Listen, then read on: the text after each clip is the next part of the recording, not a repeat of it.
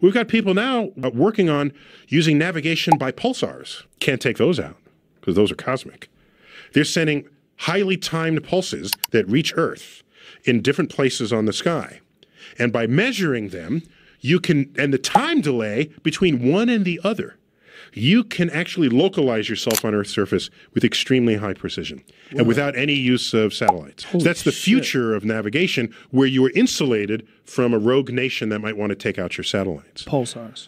Pulsars. And by the way, the Trump Space Force, you know, there are a whole lot of Trump haters out there. He says, I want a Space Force.